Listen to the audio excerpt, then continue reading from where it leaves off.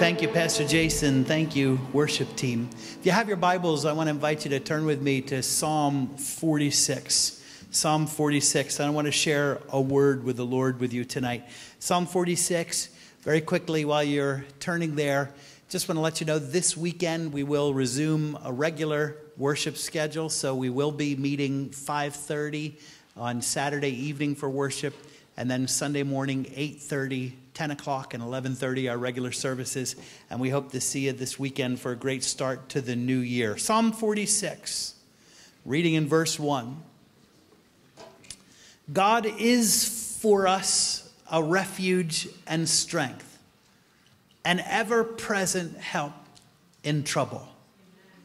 Therefore we will not fear, though the earth give way, and the mountains fall into the heart of the sea, though its waters roar and foam, and the mountains shake with their surging. There is a river whose streams make glad the city of God, the holy place where the Most High dwells. God is within her. She shall not be moved. God will help her at the break of day. Nations are in uproar, kingdoms shake. He lifts his voice and the earth melts. The captain of the armies of heaven is with us. The God of Jacob is for us a fortress. Come and see what the Lord has done, the desolations he has brought on the earth. He makes wars cease to the ends of the earth. He breaks the bow and shatters the spear. He burns the shields with fire.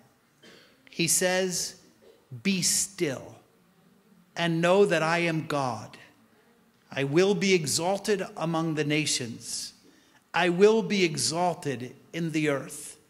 The captain of the armies of heaven is with us. The God of Jacob is for us a fortress."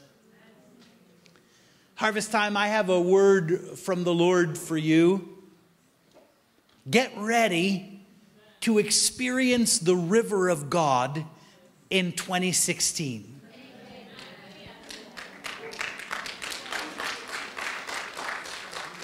Get ready to experience the refreshing of his presence. Get ready to experience the soul satisfaction of his presence. Get ready to experience the security of his presence and the hope of his presence. Get ready, get ready, get ready. Get ready for another move of the Holy Spirit at Harvest Time Church. Get ready for a fresh outpouring. Get ready for a renewal, because God is about to release the river of his presence in our midst, beginning right here tonight with this New Year's Eve service. I have 3 prophetic promises and 1 instruction that I want to share with you quickly from the Lord tonight, and then we're going to gather together at this altar in his presence. 3 prophetic promises and 1 instruction. The first promise is this: in 2016, we're going to experience God's inner peace no matter what. You know, as we stand on the threshold of a new year, I think that there's a mixture of both anticipation and also maybe a little anxiety. Personally, we are full of hope. But we have to admit that we live tonight in a world that is full of uncertainty. Psalm 46 addresses the issue of uncertainty. We don't know what nature is going to do in 2016, and we don't know what the nations are going to do. Verse 3 says that the nations might roar and shake. Verse 6 says that nature and the nations might roar and shake. It's the same exact Hebrew words in both those verses. Both nature and the nations, they might roar and shake. As we come into 2016, we don't have any guarantees from this world. We don't know what ISIS is going to do. We don't know what Iran is going to do. Yesterday we learned that they fired on 3 of our U.S. warships in the Persian Gulf. We don't know what Putin is going to do. We don't know what Syria is going to do. We don't know what China is going to do. We don't know what Kim Jong-un is going to do. I don't think he knows what he's going to do. We don't know what Washington is going to do. We don't know what Wall Street is going to do. We don't know what the Fed is going to do. We don't know what the weather is going to do. We don't know what the world is going to do, but we do know what our God is going to do. God is going to be every kind of help that we need in 2016, right when we need it. God is our refuge, and God is our strength, and ever-present help in trouble. You know that word refuge in verse 1, it means a defensive shield, a defensive fortification, a bulwark, a rampart, an earthen wall of defense. Psalm 46 happened to be the great reformer Martin Luther's favorite psalm. It was his inspiration for the famous hymn, "A mighty fortress is our God, a bulwark never failing, a defense never failing." That word strength in verse 1, it means an offensive force, the vanguard, the cavalry, the infantry. God is our refuge and God is our strength, an ever-present help in trouble. God is our defensive help when we need to be defended. God is our offensive help when we need to launch an offense. God is our shield and God is our sword. God is every kind of help that we need right when we need it. In 2016, God is both for us and with us. Psalms is the language of poetry. Any of you who speak more than one language know that translating poetry is perhaps the most difficult thing of all. It's very hard to capture all the nuances. In Hebrew, it says 3 times in this psalm that God is for us. Verse 1, God is for us, a refuge and strength. Verse 7, the God of Jacob is for us, a fortress. Verse 11, the God of Jacob again is for us, a fortress. God is for us, for us, for us. You know, that's great, but the promise doesn't stop there. It's possible to be for someone and yet not be in a position to help them very much. We were all for the people of Paris in November. This is a picture of Paris the night after the terror attacks. Not afraid. I like it. Our hearts went out to them. We prayed for them. We changed our Facebook pictures to the French tricolor to express our solidarity with them. We were for the people of Paris, but we couldn't be very much help to them from across the ocean, could we? That's why Psalm 46 tells us twice that God is not only for us, but he is also with us. The Lord Almighty. That title means Jehovah Sabaoth, the captain of the angelic armies of heaven. He is the one who is with us. Verse 11 again, Jehovah Sabaoth, the captain is with us. So shall we put that all together? Nature may roar and shake in 2016. The nations may roar and shake in 2016. But no matter what the headlines may bring, God will be every kind of help we need just when we need it. God will be our defensive help. God will be our offensive help. Therefore, verse 2, we will not live in fear in 2016. Therefore, verse 5, we will not be shaken. Therefore, verse 10, we will be at peace. Beloved, can I tell you, no matter what the headlines bring in 2016, God is for us, for us, for us, and God is with us, with us. And no matter what your personal headlines might bring in 2016, God is for you, for you, for you, and the captain of the armies of heaven is with you, with you. You know what? I think we need to do something tonight, because I'm preaching better than you're listening. I think we need to prophesy over our 2016. You know what prophesying is? It's just declaring the word of the Lord in your mouth under the anointing of the Holy Spirit. I think we need to confess this word from the Lord over our 2016. I want you to stand with me real quickly this evening, and I want to lead you in a confession of faith, and I want to invite you to follow after me. This is straight out of Scripture. Let's prophesy over our 2016. Come on, I'll lead you, follow. In the name of Jesus, I confess that God will be every kind of help I need. God will be my defensive help. God will be my offensive help. God will be every kind of help I need. Right when I need it.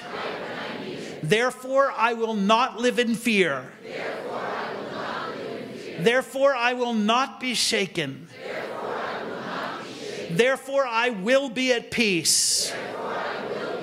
God is for me, for me, for me. The captain of heaven's armies is with me, with me. Come on, for me, for me, for me. With me, with me. For me, for me, for me. With me, with me. I receive it in Jesus' name. Come on, give the Lord a praise.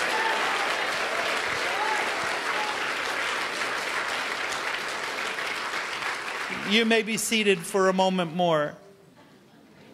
No laughing. 3 prophetic promises and 1 instruction. The first promise is inner peace. The second promise is this. In 2016, we're going to experience the Holy Spirit moving dynamically and powerfully. In the midst of this uncertain world, God has a city. If you're wondering where is this city, you're standing in it. The city is not a where, the city is a who. The city is you. Jesus told us himself, the city is God's people wherever we're gathered together. And in the midst of God's city, in the midst of God's people, there is a river. The river is not a what, but a who too. The river is the Holy Spirit inside of you. Jesus told us about this river. He said, whoever believes in me, as the scripture has said, streams of living water will flow from within him. By this he meant the Holy Spirit. I want you to notice a few things about God's river with me. For one thing, God's river travels to every believer in Jesus. The river of Psalm 46 verse 4 recalls the river that watered the Garden of Eden. If you go back to the beginning, you'll find that there was a river that split in 4 directions, and the Bible says it watered every part of the garden. There was no part of the garden that wasn't watered by the river. And so it is with God's city, God's people. The river of God's presence flows from his holy sanctuary, and it splits into streams that touch every believer and keep every believer in Jesus spiritually watered and spiritually alive. Jesus said, whoever believes in me will experience these streams within. Another thing about the river is that it is constantly in motion. Jesus called it streams of living water. That's another way to say moving water. It's water that has a continual flowing source and a constant current. When I was a boy, we played in the Neshaminy Creek that ran behind my house. Do I have any fellow Pennsylvanians in the house tonight? Is there anybody else? Oh, yeah, come on. Oh, yeah, they're my friends Terry and Andrea. You'll understand. Only people from Pennsylvania understand. In Pennsylvania, Iris is a fellow Pennsylvanian, but he kind of went to Louisiana, so he might not know this. In Pennsylvania, a C-R-E-E-K is a crick, all right? It's not a creek, it's a crick. And the exciting thing about the crick was that the current constantly brought new things downstream to us. Tadpoles and guppies and little water snakes and bobbers that had broken off of fishing lines and all kinds of other exciting things that floated. Sometimes we would try to build little dams across the creek, but they never held for very long because the current, gentle though it was, would always inevitably push those obstructions out of the way, and that water, it would just keep on flowing. And so it is with the river of the Holy Spirit. He is constantly in motion inside of us. He is constantly bringing us new spiritual experiences from God's sanctuary. He's constantly bringing us new discoveries and new gifts and new treasures, new revelations of God in His holy word. Our experience in Him is not stagnant. It's constantly changing. It's constantly full of wonder. It's constantly fresh and constantly exciting. You ever watch little boys by the side of a creek? They will play there for hours and hours, captivated by whatever it is that's coming downstream. See, we're not the same week by week. We're not the same month by month or year by year. We keep growing from faith to faith, from strength to strength, from glory to glory. Listen, if you're ending 2015 in the same place you started spiritually, or if you're ending in even a worse place, if you're bored with the things of God, something's wrong. It means that someone has built a little dam in your creek. And God wants to push it out of the way tonight with the gentle current of His Spirit so that you can feel the flow of His presence again. Come on, don't you want that for the new year? What does the river of the Holy Spirit do inside of us? Several things. The river of the Holy Spirit brings us soul satisfaction. One day, Jesus met a thirsty woman at a well. Her physical thirst was an outward sign of her dire inward thirst for love and acceptance. She had had a revolving door of broken relationships in her life, and now she was in yet another relationship with no commitment and no security. Jesus told the woman, if she would only drink of the water that He gives, the Holy Spirit, she would never, ever be thirsty again. You know, when they were finished with their conversation, inevitably she got a drink from that water source because she left her empty water jar next to the well and she ran to tell everybody she could find about Jesus. The water of the Holy Spirit is soul satisfying. The water of the Holy Spirit, it satisfies our deepest inward needs and longings. It satisfies our need for enduring love. It satisfies our need for affirmation and attention and dignity and companionship. Psalm 46 says, the river of God's presence makes us glad.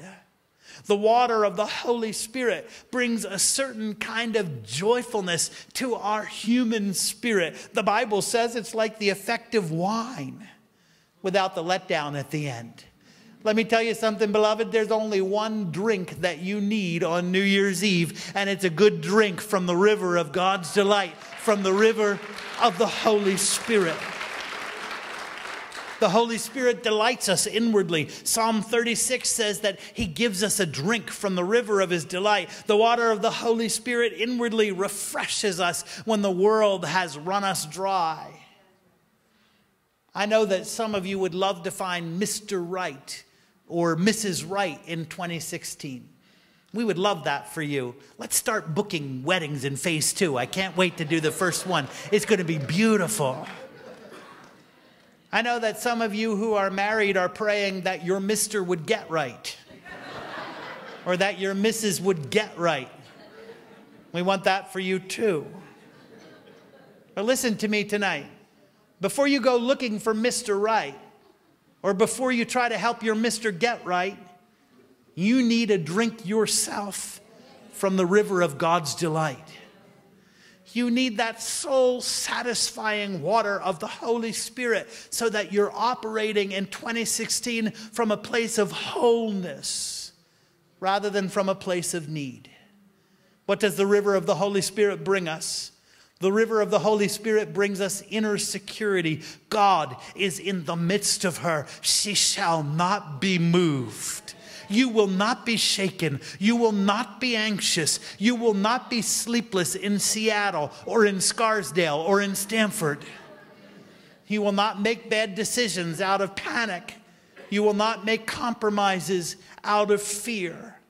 What does the river of the Holy Spirit bring us? The river of the Holy Spirit brings us hope and practical help. God will help her early in the morning. Psalm 65 verse 9 says that the river of God brings us abundant physical provision. You visit the earth and you water it. You greatly enrich it. The river of God is full of water, and you make grain grow. Isaiah 41 verse 18 says that God's river brings help to the poor. Isaiah 66 verse 12 says God's river brings to us prosperity and the wealth of the nations. Come on, I'm claiming that for phase 2 in 2016. We need a little wealth of the nations to help us finish our building. Proverbs 18 verse 4 says that God's river brings us wisdom. Amos 3:25 says God's river brings us righteousness. Isaiah 48 verse 18 says God's river brings us peace. In contrast to the world's raging seas, God's streams are gentle and calm.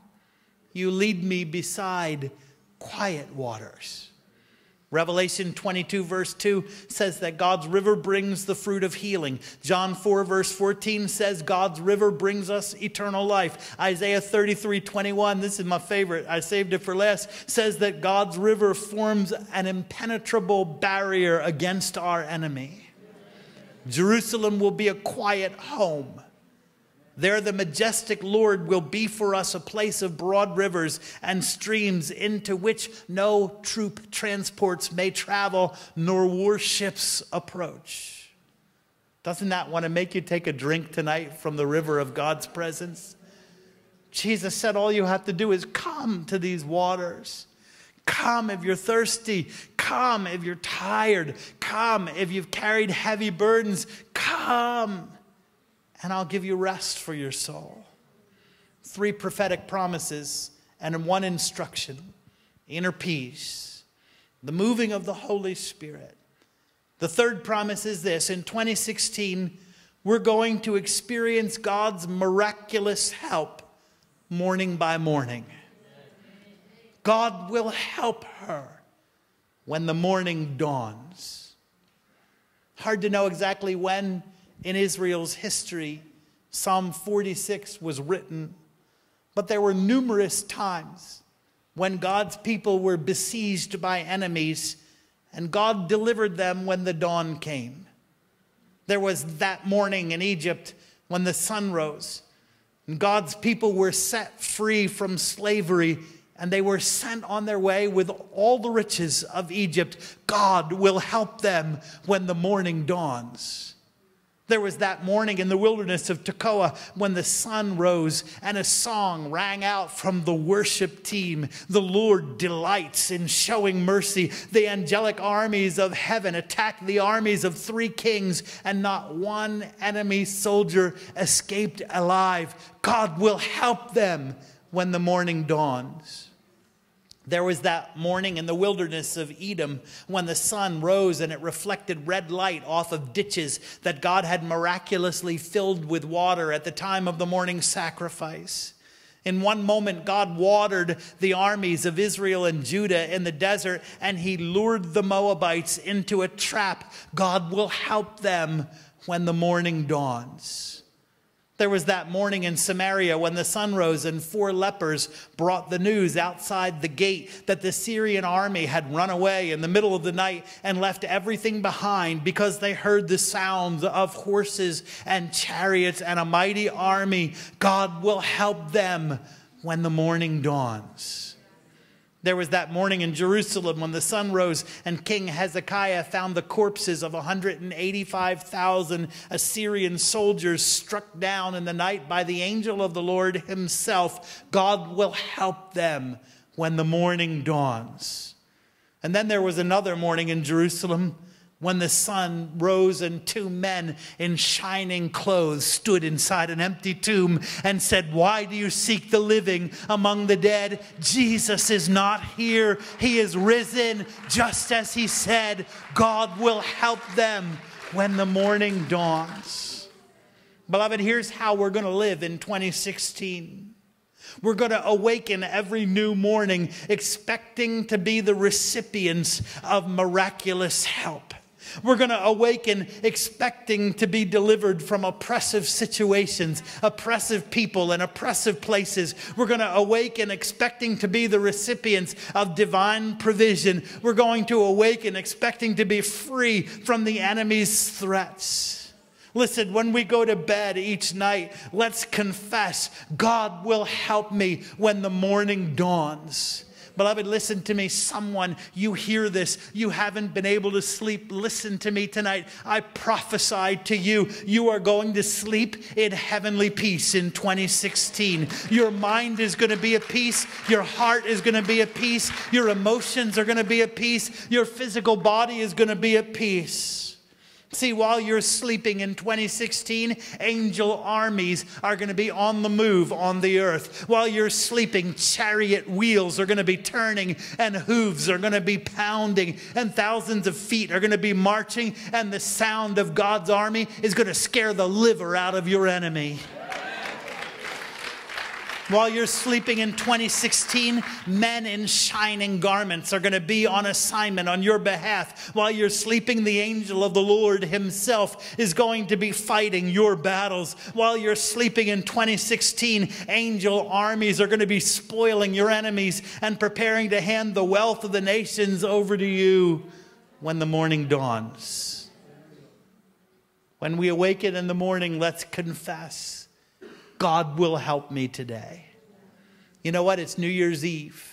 Only a couple hours left, and that means that tomorrow morning, it's the first morning of the new year, so we need to make our confession tonight. Now, I don't know where you're going to be in an hour or two, but you're here right now, so why don't we just make our first confession for the new year tonight? God is going to help me when the morning dawns. Come on, I want you to say that with me. God is going to help me when the morning dawns. Come on, God is going to help me when the morning dawns. One more time, God is going to help me when the morning dawns. Come on, give him praise, would you?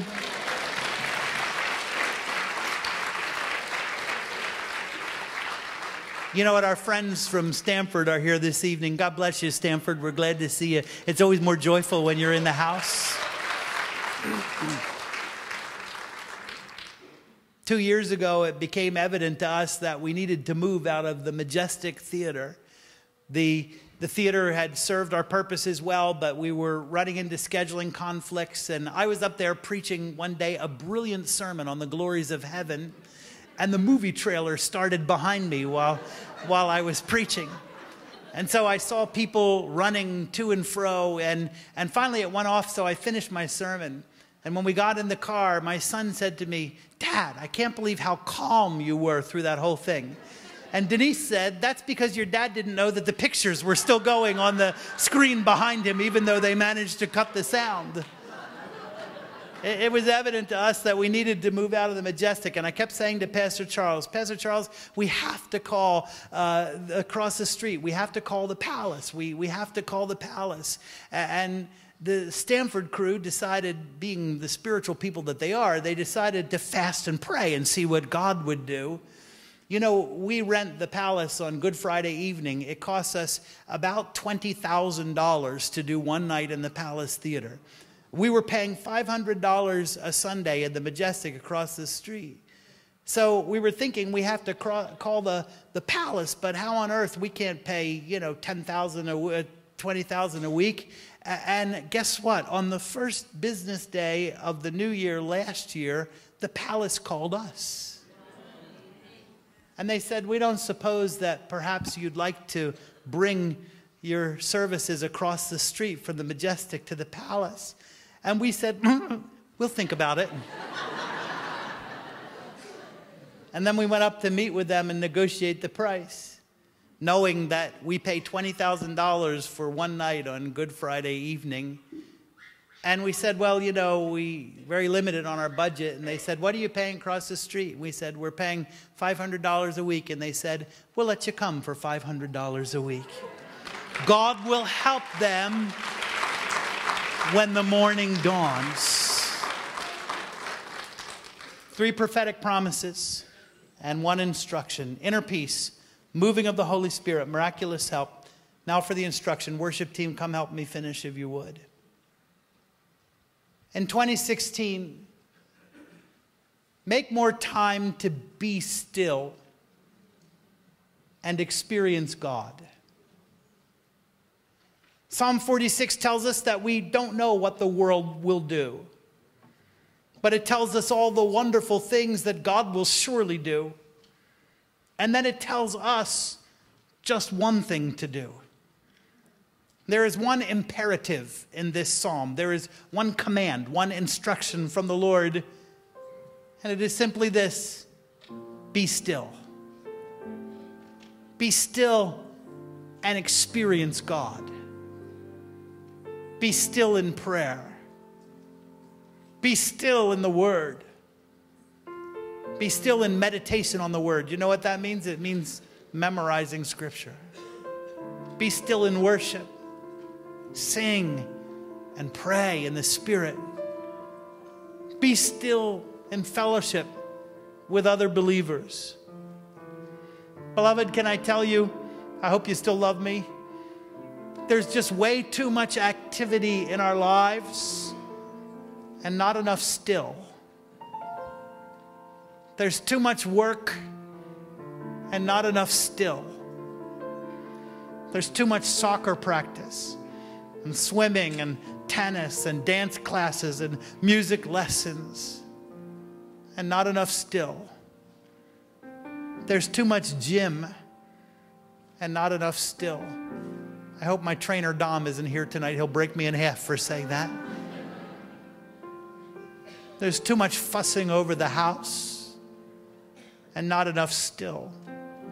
Too many weekend excursions and not enough still. Too much recreation, too much entertainment, too much shopping, too much television, too much social media, and not enough still. I was moved by this photo that I came across the other day. This is a congregation in the Philippines.